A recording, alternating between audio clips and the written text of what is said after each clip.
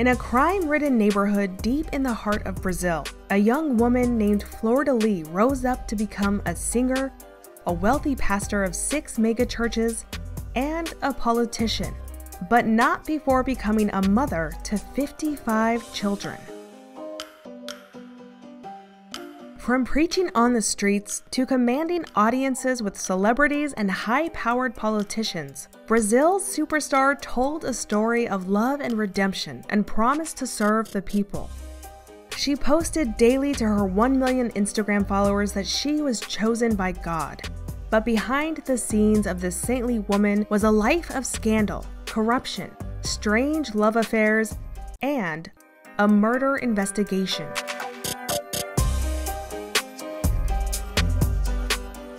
This is the story of how an evangelical empire of a powerful woman, once hailed as the mother of the nation, came crumbling down.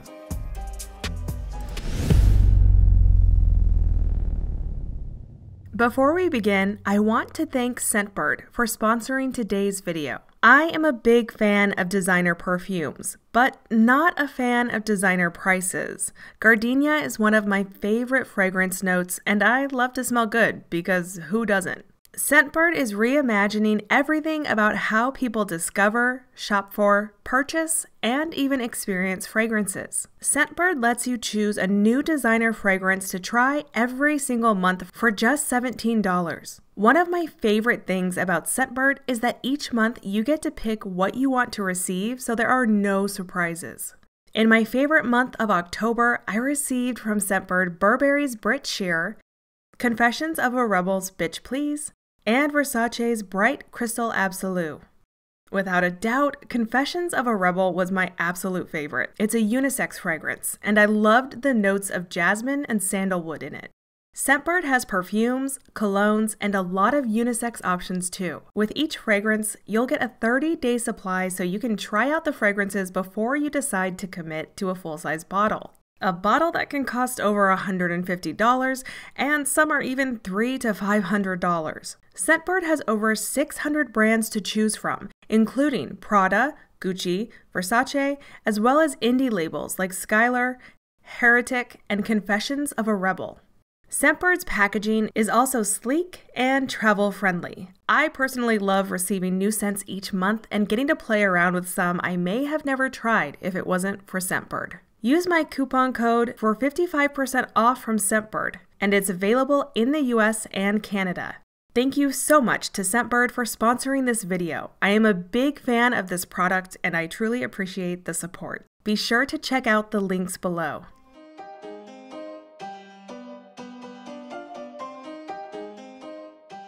Flordelis dos Santos de Sousa was born February 5, 1961 in Brazil. Her father was an artist and musician, while her mother ran a daycare looking after children from the community in their home. But this was no ordinary middle-class upbringing. The family lived in one of the largest favelas in Rio de Janeiro. If you've ever watched a movie set in Rio and marveled at the bright colors of the haphazard buildings built into the towering foothills, those are the favelas. While from afar they may look exotic, to those living within them, they are anything but. The favelas are where the poorest call home. Many of the buildings are precariously built on foundations first laid in the 1940s. With no maintenance and years of illegal construction, the buildings are prone to collapse. Given that safe drinking water and effective sewerage systems are in short supply, the residents of the favelas face rampant infections and very poor sanitation. Despite these issues, more than 11 million citizens of Brazil call a favela home. While Flordelis was growing up, many residents of her favela struggled to find work and lived on mere dollars a day. Still, the community was tight-knit and families supported each other as best they could. Many neighborhoods formed residents' associations, and these organizations gave residents a forum to raise issues which would then be taken up with local governments in the hopes of improving conditions for those who lived there. While the formation of these groups did manage to result in medical centers being established, they were quickly overrun when illegal substances began to permeate the favelas in the 1960s. At that time, Brazil was experiencing a period of deep political unrest. With crime on the rise and a seemingly unstoppable flow of illegal substances throughout the community, the favelas had become hubs for criminal activities. Like many others, Flordelis' family was caught right in the middle. It was around this time that missionaries and those spreading a message of hope through religion began to visit the favelas more frequently. In this place of deep instability and scarcity, the Pentecostal preachers found a keen audience willing to believe in anything that promised an escape from their daily challenges. Before long, Mr. and Mrs. Dos Santos converted, and their family joined a Pentecostal church known globally as Assembly of God, one of the biggest Pentecostal organizations in the world. The family took their faith seriously, and Flordelis' father began holding prayer groups in their home. He made it his mission to share the word of Pentecostalism with anyone he met. The Pentecostal faith is a form of charismatic Christianity. Pentecostals believe a person can be medically healed by faith alone, and that humans who have been baptized with what Christians call the Holy Spirit can receive supernatural gifts, such as the ability to heal someone else. And don't forget speaking in tongues.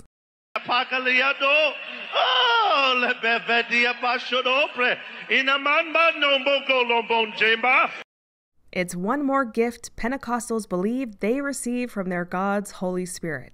Pentecostals believe once you have been baptized and this Holy Spirit resides within you, you can go out into the world and use this miraculous power to heal others, speak prophecy over another person, and convert anyone you come in contact with. As a child, Flordelis believed she witnessed this power time and time again when she attended church services with her parents. During these church services, she watched on as the congregation enthusiastically sang, danced, and spoke in tongues, sometimes for hours at a time. Flordelis loved to sing, and she was happy to join in. She was a gifted singer, and she was regularly invited to the front of the church to lead worship. As she reached her early teen years, Flordelis followed in her father's footsteps and began to host prayer groups of her own. But she wasn't going to settle for preaching just to the people she already knew. Flordelis wanted to save as many people as she could.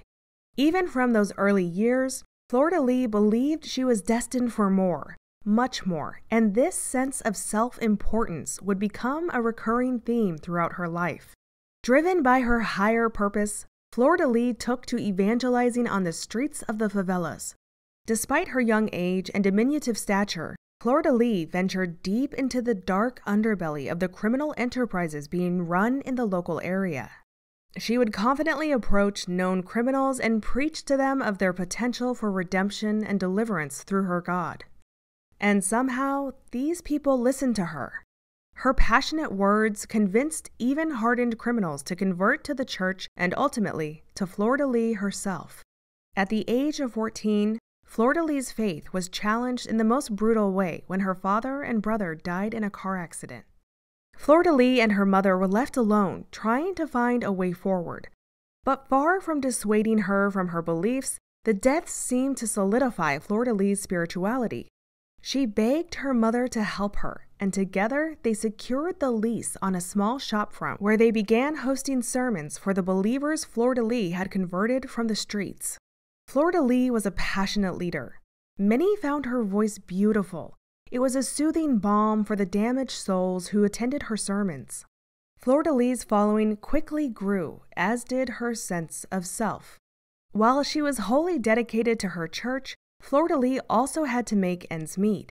She followed in her mother's footsteps and began working as a kindergarten teacher, once again surrounded by children as she had been all her life. In her early 20s, she married a man, though not much is known about him, and together they had 3 children. But by the time Flordelis was 30, the husband was no longer around, and Flordelis was raising the children on her own. During the day, she ran the daycare with her mom and looked after the children, and on weekends, she continued to minister to her congregation. By then, her sermons focused heavily on herself and the visions she claimed were given to her by her God. Due to the rising crime in Rio's favelas, Flordelis once again felt compelled to act. She formed a group of disciples who followed her into the dark alleyways after midnight, hoping to bring lost teenagers and criminals into the light. Surprisingly, her tactics continued to work. Once again, she disarmed hardened criminals with her charisma and promises of redemption. Flordelis then shared her exploits with her congregation as a means to further exalt herself. She told them how one night in those dark alleys, she came face to face with one of the favela's most notorious dealers. The man was with a group of his armed followers, and they quickly surrounded Flordelis as she approached. Despite being at the mercy of a group of these dangerous men but wanting to pass, Flordelis told them, quote, "If my God wants to, he will turn you into a leper right now. Your nose will fall off and there is nothing you can do." End quote.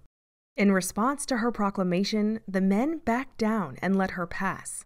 It was an inspiring story and did the trick to draw more disciples into her orbit. By then, there were whispers of Flordelis being a prophet or saint sent directly to Rio to save those who had been abandoned by society. Flordelis never denied the rumors of her saintliness. And what does any good saint do when surrounded by such poverty and despair? They save the children.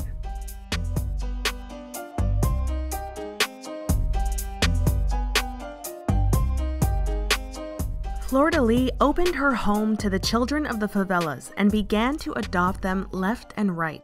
There was just one problem with her saintly endeavor. The kids she brought into her home weren't abandoned or homeless, or even runaways. In fact, she let any child who wanted to come to her house stay. She had no rules, no boundaries, and the adoptions weren't anything close to formal. Word got around with the other children about how good things were at Flordelis' place, and as a result, many kids simply disappeared from their families, taking up residence at her home.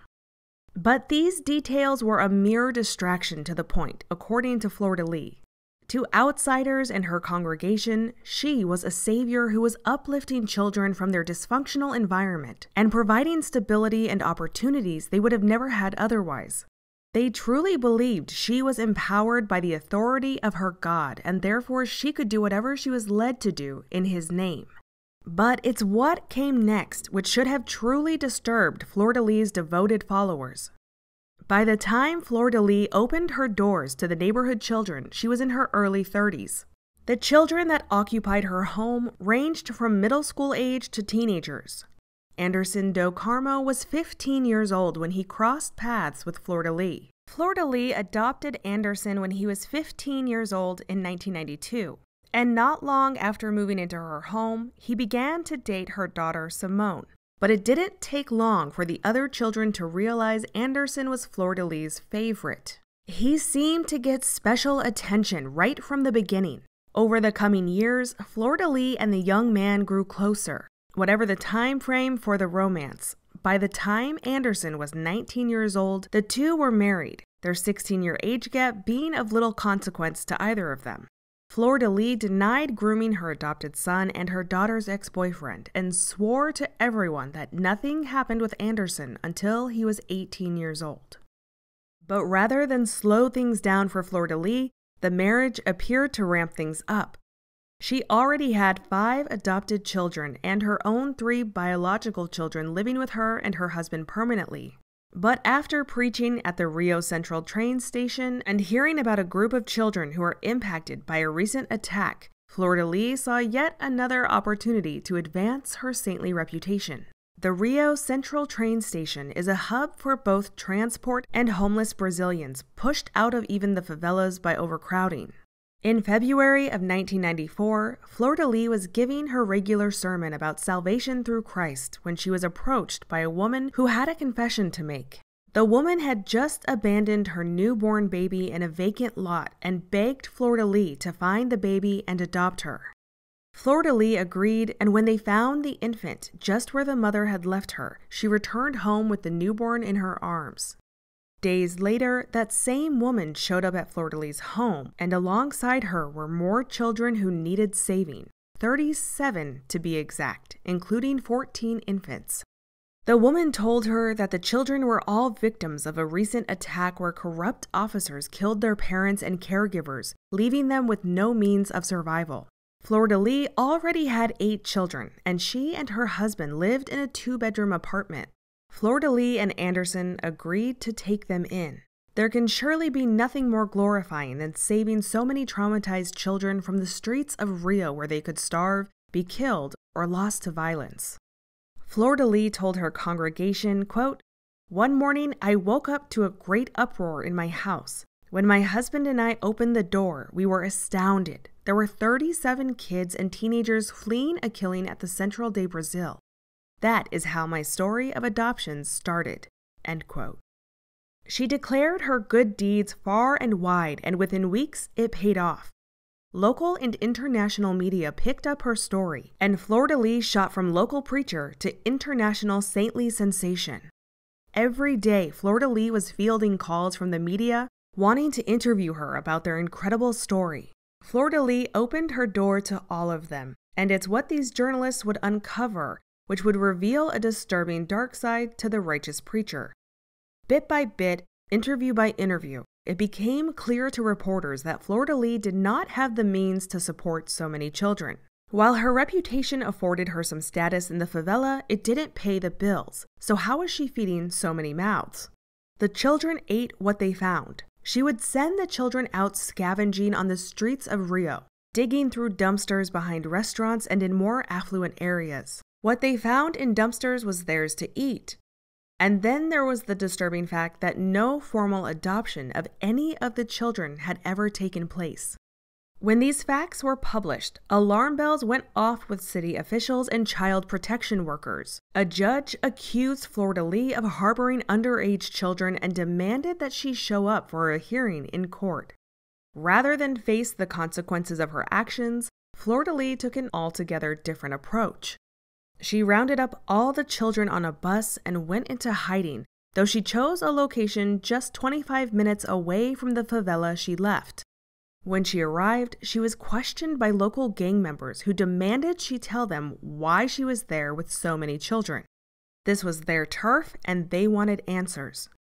Using the same charisma and way with words that converted so many criminals before, she told the men her story, and they were moved. So much, in fact, that these gang members ended up collaborating with the president of the community association to find accommodation where she could go into hiding with all the children. But hiding did little to lessen the storm that was rising against Flordelis. Her reputation was in tatters with talk of her being arrested and put on trial for child abduction. She was left with little choice but to make an appearance in the hopes of spinning the narrative in her favor. Flordelis announced that she would hold a press conference to share her side of the story. As she had predicted, cameras and news stations fought for a spot to hear what she had to say. She took her spot on the podium while questions were shouted at her and confidently announced that she was due to meet with a person from the United Nations and face the judge who had accused her of harboring underage children and demanded her arrest.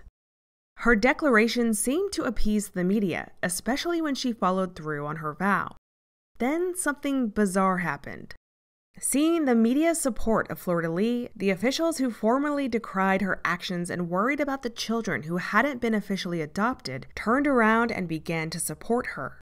Flordelis was hailed as a hero for saving so many children, and supporters came forward to find an organization which would assist her to legally adopt all the children. After having adopted a few more by this point, Flordelis would now be called mother by 55 children to be exact. The praise and support for Flordelis continued, and 2 businessmen provided a fully furnished home on the western side of Rio where she could live with all the children. It had a large garage that Flordelis and Anderson decided to turn into a new church. Anderson led the sermons while Flordelis sang. Tithing was also demanded, as Pentecostal beliefs state members must tithe regularly in order to access the gates of heaven. Hosting private services became quite lucrative for the couple. Indeed, the negative publicity had become an exceedingly positive experience for the family. With money flowing in from the tithes of members, They saved enough to build their own church in an abandoned bus depot she named City of Fire. Off the back of Flordelis' reputation, the new congregation was an instant success with more than 5,000 people attending her weekly sermon. Flordelis was the star of the show. While Anderson's sermons were heartfelt and stirring, it was Flordelis' singing which truly moved the hearts and wallets of her followers. But the tithe money wasn't enough. Flordelis decided to open a gift shop in the front of her church where one could purchase mugs with her face on them that included inspirational quotes from her music. But Flordelis wanted to dream bigger. She felt success was her destiny, and in 1998 she released her first studio album titled Flordelis. While the album failed to achieve many sales, it did establish Flordelis as a legitimate celebrity and deflected attention away from her questionable background. In 2002, the host of Planet Xuxa asked Flordelis to appear on her show for a Mother's Day special. Planet Xuxa was one of Brazil's most popular TV talk shows, with the host Xuxa holding a similar rank of celebrity to the likes of Oprah Winfrey and Ellen DeGeneres. Flordelis attended the taping with many of her children in tow. Millions watched as Xuxa gushed that, quote, "Flordelis is a real mom, a special mom." Xuxa then bestowed upon Flordelis a title by which she would come to be known for many more years. Xuxa announced Flordelis was the mother of the nation. The show's appearance was a turning point for Flordelis. She was approached by numerous television shows, politicians, and wealthy benefactors. They all wanted to be seen alongside the mother of the nation. One of these superfans was a renowned filmmaker, and after visiting the favelas with Flordelis and of course taking thousands of well-timed shots of the people she humbly helped on the way, he decided Flordelis needed a platform of her own. He set about producing a biographical film about Flordelis and the impact she had on the favelas and her many adopted children. But the film wasn't just about Flordelis. Flordelis would star in the film as herself. The remainder of the cast were famous soap opera stars who offered to forego payment and in turn have the proceeds dedicated to Flordelis and her children. The movie was titled Flordelis, Just One Word is Enough to Make a Change, and was released in 2009 at Rio's International Film Festival. Flordelis was now a movie star. She lapped up the spotlight and attended the red carpet premiere with her young husband on her arm.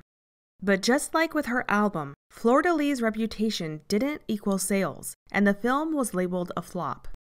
All was not lost, though, as the film further solidified her profile, and months later she signed with a recording agency.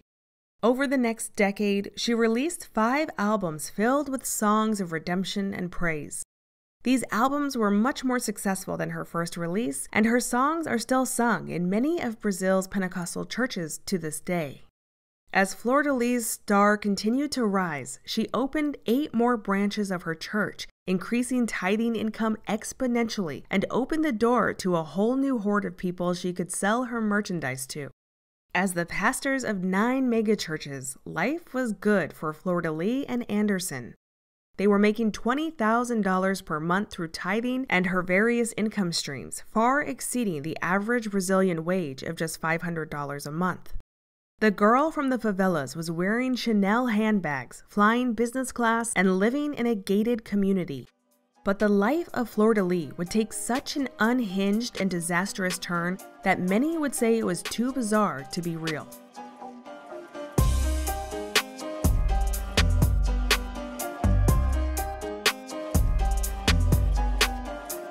Back in 2004, before the movie about her life was released, Flordelis had unsuccessfully run for city council. Now with her fame well established, she was ready to try again. In 2016, she ran for mayor in a southwestern city of Rio de Janeiro, and once again failed to gain enough votes to secure the win. But Flordelis figured, forget local government, she would try for a higher position. She set her sights on central government, and in 2018, put her name forward for the Chamber of Deputies representing Rio de Janeiro. One could consider this position equivalent to being a governor in the United States. Flordelis campaigned hard. Anderson and Flordelis were making up to 4 appearances a day in the lead-up to the election, and this time her reputation paid off. 4 months later, Flordelis won the February 2019 election in a landslide victory and was sworn into office.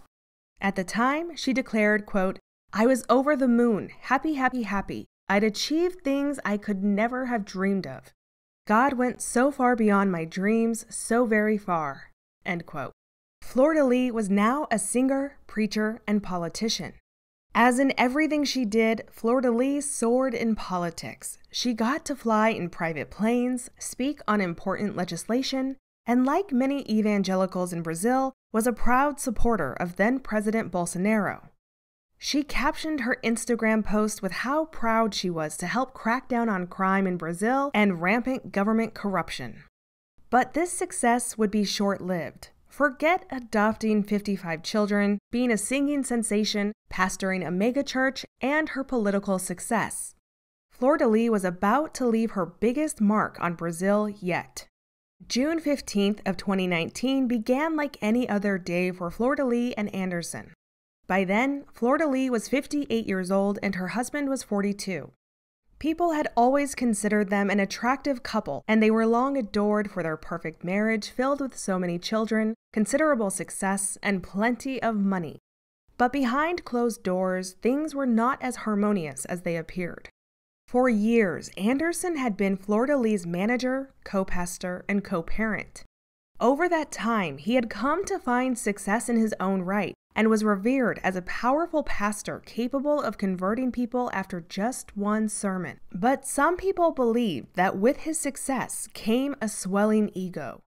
Anderson loved the limelight as much as Flordelis, maybe even more. After her political appointment, he had taken to attending all of her meetings and often speaking on her behalf, even when it was about the work which she had been elected to do. Anderson also controlled how their church was run, how the children were parented, and much to Flordelis' dismay, he controlled the family's finances. Flordelis was growing increasingly dissatisfied with having to ask for permission to spend the money she earned. Especially when it came to splurging on certain luxuries for herself, Anderson seemed to have a problem with. But separation or divorce was off the table. After all, Flordelis was a devoutly religious woman, and divorce is never a good look for a Pentecostal. She wasn't about to have a scandal destroy her hard-earned reputation. She decided that she alone was responsible for the position she found herself in, and she would be the one to get herself out. Deciding that they needed to do something to reignite the spark between them, Flordelis suggested a walk down the Copacabana beach boardwalk one night with Anderson. It worked. After a leisurely stroll at 2 a.m. and grabbing a bite to eat from a local vendor, Flordelis and Anderson headed towards the car. The events of the night had the desired effect, and these two conservative pastors ended up having sex on the hood of their car, right there in the car park at the end of the beach. After crying out the name of God, but not through prayer, they put themselves back together and began their drive home, just a few miles away. When later recalling the events of that night, Flordelis said 2 angry motorbikers began tailgating them. Anderson was driving and stepped on the gas in an attempt to ditch the angry men. It worked, and the couple safely pulled into their driveway. Flordelis immediately headed inside to check on the children, while Anderson stayed in the car for another minute to check his email. Flordelis hadn't been inside very long, when suddenly the silence of the night was shattered by a weapon fired multiple times right outside their home. Flordelis tried to rush outside to see what happened, but one of her children stopped her from going any further. They told her she wouldn't want to see. While parked in the driveway, Anderson had been shot 30 times while still in the driver's seat, with most of the wounds in his groin area. 2 of their sons rushed him to the hospital, but it was too late. Anderson was declared dead on arrival. By the next morning, Anderson's attack made headline news. The Rio Times declared, "Husband of Brazilian federal deputy assassinated." It was clear to everyone involved that Anderson had been the target of a political attack. The perpetrators likely wanted Flordelis, but had settled for her husband when she miraculously escaped. Distraught, Flordelis held an all-night vigil at one of her churches in commemoration of her husband and sobbed uncontrollably, almost fainting at one point. Her husband of 21 years was gone, and Flordelis was devastated. Meanwhile, police were going through hours of CCTV footage from the cameras surrounding the gated community and the roads leading up to the couple's home. It wasn't long before they realized something was missing. There were no motorbike riders, no angry tailgaters, and no one had followed the couple into the street that night. The couple's home also had cameras, and while they were strangely pointed away from the house, they did record comings and goings on the street outside. Just 15 minutes before Anderson was attacked, the cameras captured an Uber pull-up outside. One of the couple's children appeared to run inside the house, then returned to the Uber and sped off. Investigators couldn't determine whether this occurrence was related to Anderson's death, and it was clear that something was not adding up with footage of that night not matching Flordelis' story. So investigators turned their attention to the occupants of the house, all 56 of them. Background checks were run on the children, all of whom were then in their teens or 20s now.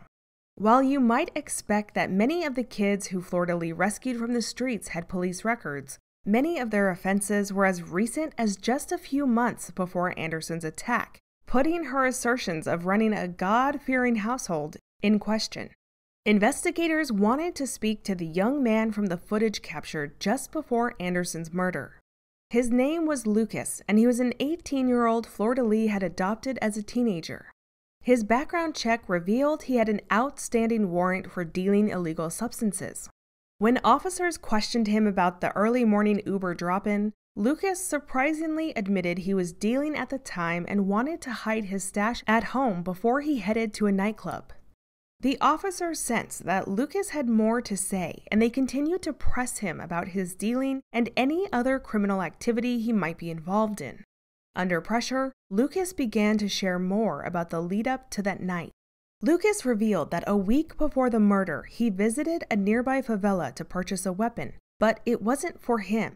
It was a favor to Flavio, who was one of Flordelis' biological sons. Lucas pointed the finger at Flavio as the attacker in their father's death. A warrant for Flavio was issued, and just 36 hours after the attack, Flavio was arrested at Anderson's funeral. Once in custody, Flavio confessed to his part, but the lead investigator suspected there was more to the story than Flavio was willing or able to share, and he would be right. One by one, all 55 children were interviewed about what happened that night. What the children revealed would blow the case wide open and reveal the truly dark side of the mother of the nation. This was no robbery gone wrong. While Flordelis always presented herself as a maternal person, the children recalled their experience with her as anything but warm and loving. They were organized into a hierarchy where new children were assigned to older children to be taken care of. Flordelis had very little to do with them. There was no hugging or comforting, no kisses and cuddles. Flordelis told them that she had died and been reincarnated as an angel, and that they were all sent by God to protect her. In other words, she surrounded herself with children as bodyguards and protection from the judgment and rules of the society around them. Many of the children were given new biblical names, and she commanded them to view her as an idol. Remember in the beginning of the story how some of the children had families and they weren't really homeless or abandoned? Flordelis told those children they didn't need their biological families anymore. When desperate mothers rang to talk to their children and encouraged them to return home, Flordelis cut them off and denied the children any contact. The children were required to scavenge for their own food, and the older ones were sent to work, with their earnings being given to Anderson and Flordelis. But it wasn't only her parenting which was lacking. On her social media accounts, she praised herself for rescuing children and being a servant to the people. She sang and smiled for the cameras and dressed to impress. But behind the scenes, this crooked pastor implemented strange spiritual practices with her family. She forced the children into prayer sessions that lasted for days, and when a child misbehaved, they could be locked in a room for 21 days to be cleansed, with the door only opening for the child to be given food.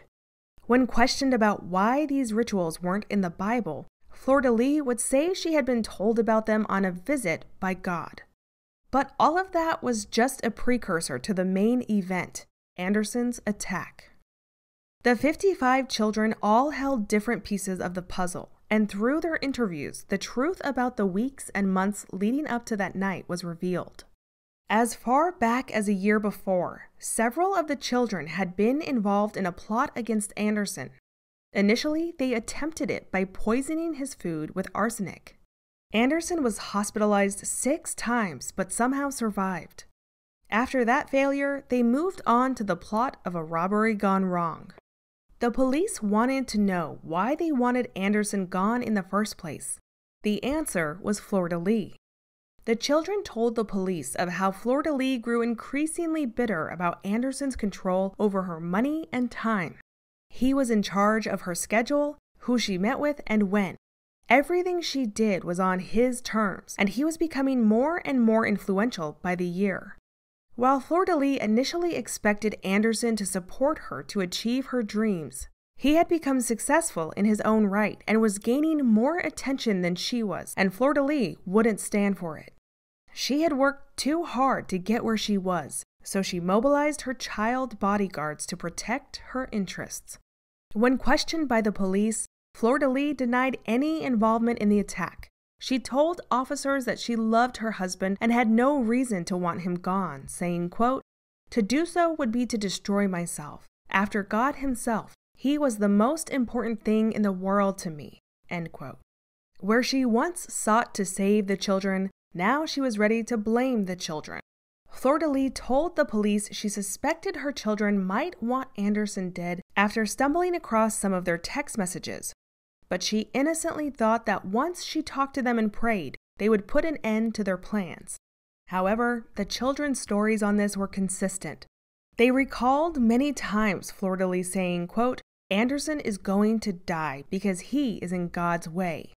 When the poisoning didn't work, she told them, "If you want to kill him, it will have to be bullets." And there was one more motive. Flordelis had a new love interest. Another one of her adopted children, of course. His name was Luciano, and he was her new favorite and in a prime position to replace Anderson, who Flordelis thought had grown too confident for his own good.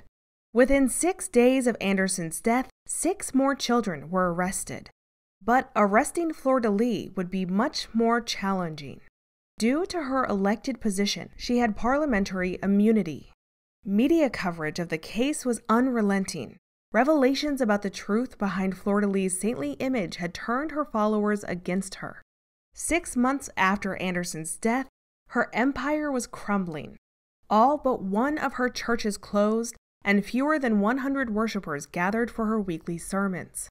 She made it a point to regularly post on her Instagram and talk about how depressed she was without Anderson, even posting old photos of them together, declaring her love for him would never die.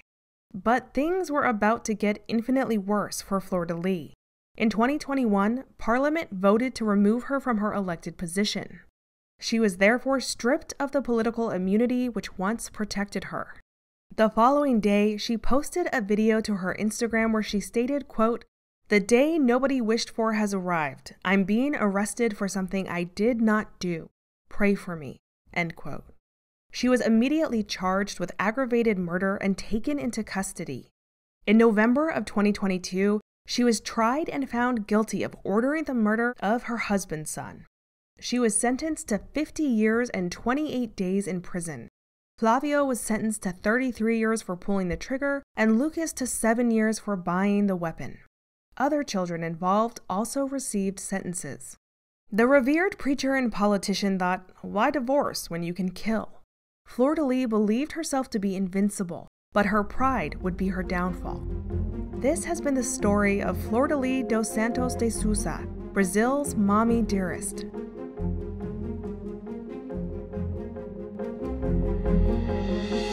If you are a fan of learning about scams, cults, and cautionary tales, subscribe to the channel and turn on notifications so you'll be notified when a new documentary comes out.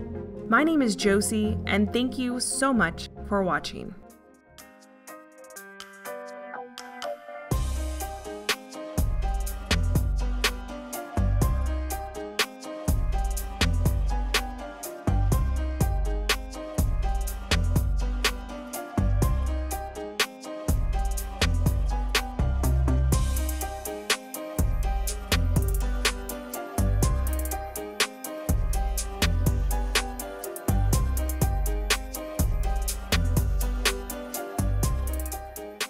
Once again, thank you to Scentbird for sponsoring this video.